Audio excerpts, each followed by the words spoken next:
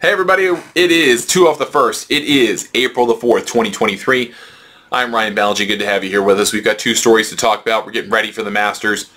We've got some news on the LIV versus PGA Tour versus DP World Tour front. We'll talk about that at the outset, and then we'll continue to get ready for the Masters tournament, which the Par 3 contest is tomorrow on Wednesday. Very exciting. And then we're going to have so much to talk about over the next several days, but and from news conferences and things like that. But I do want to talk a little bit about Tiger Woods' comments, a bunch of different things that he said in the news conference that he had today. A couple of headlines, one about Rory McIlroy, one also about rolling back the golf ball. So we'll get to that as well. But let's start with news from overseas and the arbitration hearing that happened and the final results of that are apparently going to be made public soon, but not entirely made public today. The Times, I believe it was the first report that the DP World Tour is going to win or has won their arbitration case against LIV players who had sued seeking to not be penalized for playing in unauthorized events, i.e. the LIV Invitational Series last year, and for the right to continue to play on the DP World Tour as they wish while playing on LIV. As it turns out, according to the Times, the players have lost that suit or have lost that arbitration case, which means the DP World Tour can not only prevent these players from having membership and playing on their tour, but also could fine them, could also ban them from competing in the Ryder Cup as well, although frankly at this point they're not a threat to qualify for the Ryder Cup.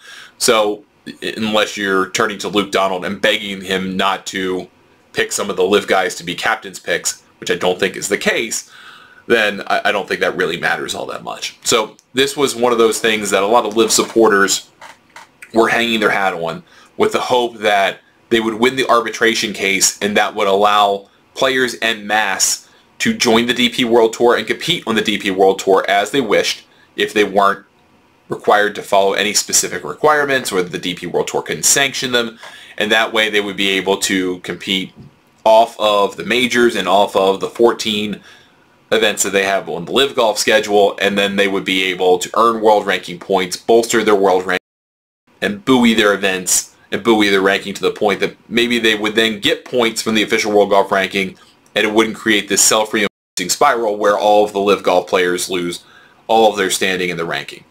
Now that that is not happening, and that the official World Golf Ranking is still obviously very early into what could be a year, year and a half, 2-year review of the LIV Golf product and whether it merits earning world ranking points, which by the way you have now the recusal of Keith Pelley and Jay Monahan, which should have happened at the start to be honest. But those guys are now out of that decision-making process, but that doesn't mean it's going any quicker. It's still going to take time to happen. And so they've got to figure out how they're going to award points to LIV if they're going to do that, and what that looks like. Do you get 75% of points because you only played 3 rounds? Is there a cap because they've only allowed developmental tours to do this with 54 holes? There's a lot of stuff that needs to be decided. It's going to take some time, and they're going to slow walk it too. So by the time we get there, it's probably going to be too late, even if they do get points, because you're going to have the same 48 players that are competing against each other, just spreading around the same points. Kind of the point of the official World Golf Ranking system is a commingling of tours so that you can dramatically move up the ranking if you play well on a better tour or a tour that gets more points, or in the majors that get 100 points to the winner. If you can't do that, and this week is obviously a big mile post for the LIV folks in that battle of perception and also points. If you can't do that, then your tournaments are effectively meaningless. That's kind of what happens with the Asian Tour, or has historically happened with the Asian Tour, where you can give yourself bonus points because of the players only back in the day. Well, that they just fought for points amongst each other, and it never really seemed to improve things unless you had a dominating player who then did well elsewhere and brought some points back by virtue of their world ranking. It's a convoluted mess, but the end result is the DP World Tour doesn't have to host LIV players anymore, and they don't even have to pretend to, which means you're not going to see Lee Westwood or Ian Poulter or Patrick Reed, or go down the line of guys who have already played a DP World Tour event this year because they wanted to play some Rolex Series stuff before LIV started. Now they're not even eligible to play. The DP World Tour is going to take care of that, and they will clear the ranks.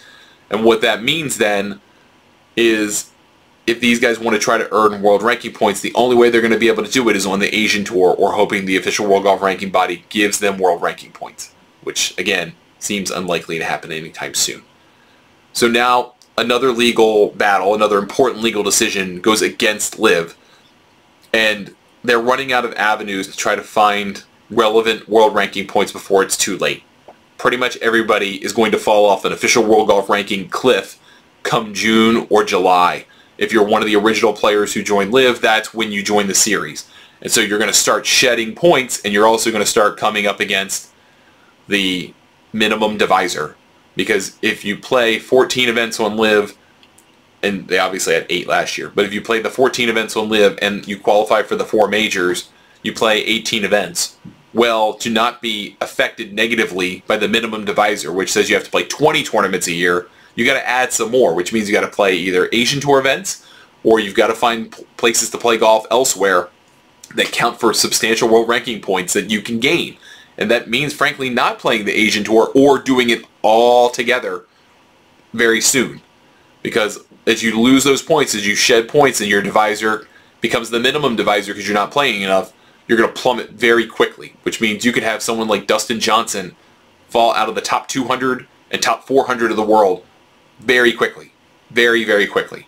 And I guess the LIV pushback is going to be, well, look, we're just not going to acknowledge the official World Golf Ranking. We'll care about the SI World Golf Ranking or some other person's Data Golf system, although Data Golf is not particularly kind to LIV players.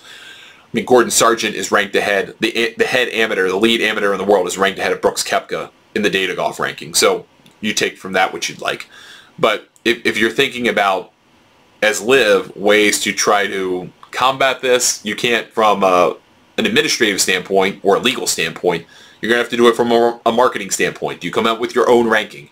Do you acknowledge that the other tour exists? And not that they haven't done that, but do you acknowledge that in a ranking that puts some of their players ahead of yours and you come up with your own system? I don't know. That would be kind of shooting yourself in the foot to try to rank your own players. I'm not sure that works out very well. No ranking system is especially kind to LIV right now, and I don't think there's going to be one that will be, because there's no reason to be. We did something about this in trying to compare players this week, the LIV Golf players to the PGA Tour regulars competing in the Masters, and we came up with this. I tried to come up with a statistic that might be able to do that. And so I came with strokes gained, call it strokes gained elite, but the idea is strokes gained top third of the field. So the top 16 in ties in every LIV event did average scores by round, and then compared player scores against that. And then we did that for the top 40 in ties and PGA Tour events, because they have fields of 120, 132, 144, and 156. And you do have some limited field stuff, but not yet. Really, the only one there is the event that's the WGC match play, and that doesn't have strokes gained. So we didn't have that in the calculation. And if you looked at the comparison between PGA Tour players and LIV players using that metric, and I'm not saying it's perfect, but it was a baseline, LIV guys aren't even close. It's not good. There's too much of a randomized set of outcomes in LIV, and too few outcomes and too few rounds to normalize it so that you get the most consistent players, the best players competing on the same level of golf as the best players on the PGA Tour. Again, I'm not trying to say that that's the definitive way to compare the two, but trying to do that from a betting, a wagering perspective this week for our podcast, The Press. It's not that close. And so now you're going to fight a perception battle. I don't know that you can win unless, and the big unless is, unless you go and win the Masters as LIV this week, or you get into a playoff and lose, or something like that happens. And that happens not just one major, but at like 2 of the 4. If that happens, then maybe you can turn the tide. Maybe you can at least gain some fans from the perspective that the quality of golf is somewhat good on LIV. But you're going to have the same bottom feeders pretty much every week on the product. Swan Kim is, way out of his depth, unfortunately, this season. Just not playing well. Phil Mickelson isn't really a real golfer on LIV. Bryson isn't a real golfer on LIV most weeks so far that he's moved over. Bernd Wiesberger has been terrible. You just, again and again and again, at every LIV event you have about 20 to 30% of the field that just frankly is not competitive with the rest. And that is a big problem from a perception standpoint. So you either got to replace those players very quickly and hope they perform better, or you have to find a dominating player who is dominant with a couple of other players that are relevant together. And I think they were trying to come up with that last year with the Four Aces team, but then at the end of the day, you're trying to acknowledge that Taylor Gooch, who's a good player, by the way, and Pat Perez are elite players, and I don't think you can make that case. And I don't think you can do it with a straight face. So now what do you do if you're LIV? I don't know what the answer to that is. I'm not entirely sure, but I do get the sense that this is another one of those kind of walls closing in moments. Not to say the business is doomed or anything like that. And we don't have any ratings for Orlando, by the way, for their last event. But the ratings for the Texas Open were down, I think, like 20, 22%, somewhere in there.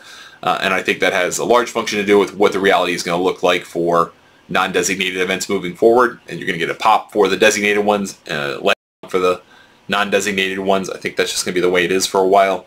It's the reality of it. But the ratings were also down for the Augusta National Women's Am this year. It was a great weekend of sports. Something like 10 million people watched the LSU-Iowa title game. That's incredible. It's the most watched women's basketball telecast of all time. It's not even close. It's 100%, like double the audience of last year between Caitlin Clark and Angel Reese. I mean, a real moment. But that obviously takes away from a potential audience to watch Sunday golf tournaments. So something to keep in mind there with the NCAA tournament, as we talked about last week, potentially being a factor. Well, both tournaments turned out to be a factor because they were both excellent, although UConn just smoked San Diego State. So maybe that wasn't the best finale to a really good tournament. Okay, I want to talk a little bit about Tiger Woods in our second story today, second topic today. Tiger Woods had his news conference today ahead of his participation in the Masters this year. He's asked pretty much all kinds of different subjects. You know, the fluff questions he typically gets from different elements of the media, some interesting questions about favorite memories and his history and whether he thinks he can compete. And I think because he knows this golf course, he kind of feels a little bit more confidence, well, a lot more confidence here than any other major because, one, he did it most recently. I mean, it's only been 4 years since he last won the Masters title, although that came after a 14-year wait. But he's done it more recently. He's played well in this tournament, obviously. He made the cut last year. He did say that his leg tends to ache more now than it did last year because last year when he played and made the cut, he wasn't really, what he said, pushing his body to perform for golf, and it took him a while to recover. Now he's kind of got this dull ache that happens because he's trying to push himself more. I think that's interesting to note, and obviously with the poor weather forecast that's expected, that may hurt his chances this week of making the weekend or contending in any kind of capacity. But it still does feel like, he feels like there's a reason to be here and he feels relevant, which that's the wild thing about golf. It truly is. But to some of the things that he said in his news conference, other than assessing his chances to win, that was very important that he came out today in favor of a golf ball rollback, in favor of the model local rule proposed by the USGA and the R&A to change how golf balls are tested and measured for being able to be in play, to be conforming. And he said he's all for it because he thinks there should be a pro ball, there should be a ball that's different than the ball that an amateur or recreational player can play, that makes the game easier, more fun for them. But for the best players in the world, they should have to play a more difficult to control ball. Obviously, he's kind of biased in that regard. He has long played a ball that is spinnier than others because he grew up playing a ballata ball, a wound ball, and then went to the solid core ball. And modern equipment, frankly, does make it easier for players to compete in a more compact, the difference between top and bottom is much smaller in many ways because of the things we have learned about the golf swing and efficiencies and power, but also because of the equipment in large part, because you can hit it as far without quite as much effort, because shafts are amazing, because there's just so much that's better. Well, the edge Tiger Woods had maybe 20 years ago is completely different now in 2023, obviously because of age, but also even if he were a great golfer now, if he were in his prime now, I'm not convinced he would be as dominant because so many players have learned how to play the power game. They have the data that informs that. They have equipment that allows them to do it.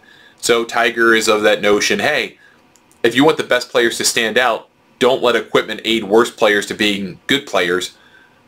Make them play more difficult golf with the equipment and the added benefit of being able to have golf courses play effectively longer with a ball that doesn't go as far and, frankly, as straight. And if that happens, then that's going to be good for the sport in the long haul. And he said, we can't stop the best players from getting stronger and getting faster and learning more, but we also cannot continue as a community of golf at this high level to continue to buy property like Augusta spent, what, $20 million to buy a small plot, a relatively small plot of land to extend a golf hole for 1 week, used 1 week a year by 35, 40 yards. That's not possible for a lot of places, and he obviously pointed that out. And if you're going to try to have that kind of arms race for land, and when those resources get more expensive and water becomes more scarce, all of a sudden golf as a sport is going to have a hard time offering the right challenge to the best players in the world. And I think that's the perspective from which he comes. That's the perspective from which I come. By the way, we align on this. But I don't think this is necessarily a whole ton of news. I mean, Tiger has been for a rollback for a while. Tiger and Jack have been in there. Rory joins their company as being for that. And I think that's a pretty formidable force as very influential, very public players who are for the rollback. I think if Arnold Palmer were still alive, he might be heading a force of guys who are vocal about being anti-rollback. He wasn't a big fan of the equipment standards. He kind of went out of their way to promote a driver that was illegal back in the day. So I think you, depending on who was around at what time, you might have seen a different force come up, a different existing conditions, existing regulations force would come up.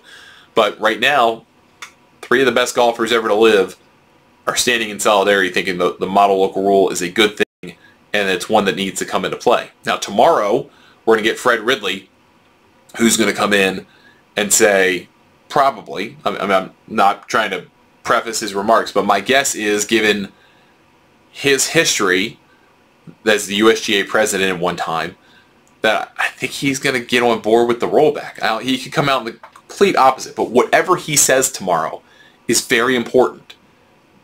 As important, if not more so, than what Tiger said today and what Rory has said recently. And the reason that is, as we've, I think, alluded to here, is if the Masters says, we as a tournament are going to have a tournament ball if this thing goes through, and it's going to start in 2026, and here's what the ball, we're going to figure out what that ball is going to look like, but we're going to have a tournament ball. And we're going to have one manufacturer make it, or here's going to be the spec, and then everyone's going to have to follow it. Something like that, whatever that looks like. If they agree to that, and they start saying that now, and he may not tomorrow, I'm not saying that, but if he says that tomorrow, and that's what people are going to be listening for, then all of a sudden that creates a set of dominoes, because the PGA of America has to make a choice, the PGA Tour has to make a choice, presumably the USGA and the R&A have already made their choice. They're proposing the model local rule. If they're going to go through with it, they sure as heck are going to have their own version of a ball for the US Open and the Open Championship. So if the Masters is on board, now you've got 3 of 4 majors. If you're the PGA of America, do you become differentiating from the other 3 by agreeing to play amateur equipment, even though you're the Professional Golfers Association of America? That's a weird thing to do, but it would be differentiating. If you're the PGA Tour and all of the majors get on board with it, then do you put yourself in a diminished context by saying, well, we are going to play the ball that every golfer around the world can play, but except those 4 weeks a year that are the most important ones, and we all know what they are, we got to play different equipment. That doesn't seem very reasonable either. So I think a lot hinges on what happens tomorrow if Chairman Ridley says, yes, we are going to embrace the model local rule and we are going to have a tournament ball for the Masters starting in 2026. I think that's the entire thing we're going to listen to tomorrow.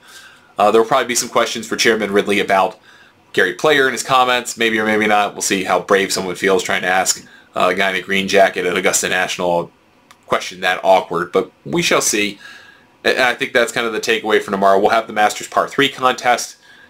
It's been kind of a weird show the last couple of years. Different rainouts, different times, not having it, COVID, all this stuff. But they have a revamped, renovated Part 3 course. I think it's going to be pretty cool to watch. Some better views, better viewing areas. If you're an agronomy geek, new strain of grass on the greens that might eventually wind up on the big course, which could be cool. And then it all gets started on Thursday. Tee times are out. Weather forecast continues to look not so great. Thursday is not so bad, but Friday looks particularly ugly, especially in the later part of the day, and that could mean forcing a cut to Saturday. If the rain that's expected on Saturday comes, that could cause some interesting problems. Might find ourselves in a 2019 situation, not necessarily with Tiger Woods winning, but with an awkward schedule that forces threesomes potentially off 1 in 10 to get this thing.